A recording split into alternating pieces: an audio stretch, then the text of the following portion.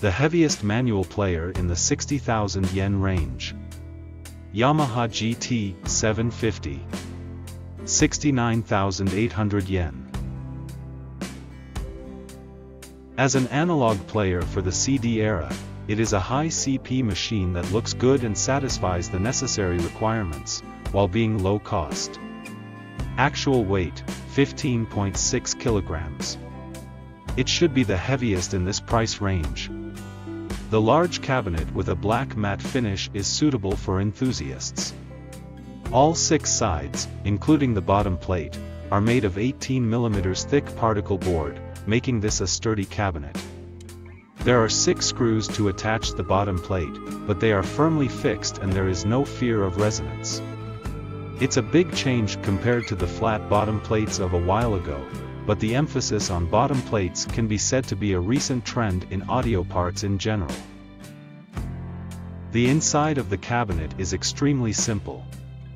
The cutouts on the board are also extremely small and have a rational design. The power transformer is also fixed directly to the board. Normally, the transformer is suspended with springs as a vibration-proofing measure, but if the transformer has little vibration and the cabinet is heavy and strong, it may be sufficient to hang it directly.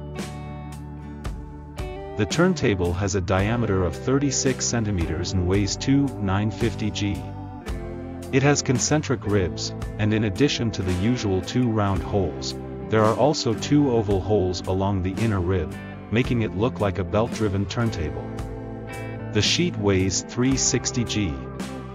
This turntable and seat seem to be equivalent to the GT-1000. Looking at the specs, the motor seems to be the same. It is a solid motor with a starting torque of 1.2 kilograms. As far as the tone arm specs are concerned, it feels the same as the GT-2000 and GT-1000. The base is also 100 Fi x 15mm die-cast and sturdy. The attached shells are machined for the 2000 and die-cast for the 1750, which are the same. The output cord is Neglex 2496, which is the same for all 3 models, but for some reason the DC resistance is gradually getting lower, 1 ohm 1000 mOmega for the 2000, 880 mOmega for the 1000, and 800 mOmega for the 750. Of course, the lower the better.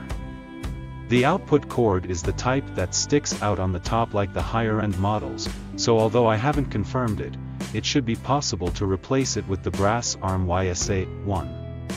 However, I don't think anyone would combine a 40,000 yen interchangeable arm with a 69,800 yen player. The arm is sturdy with high-sensitivity gimbal support, and is medium to heavy weight. Cartridges with a shell weight of 17 to 26 G can be used. Most cartridges can be used except Ortofon's SPU.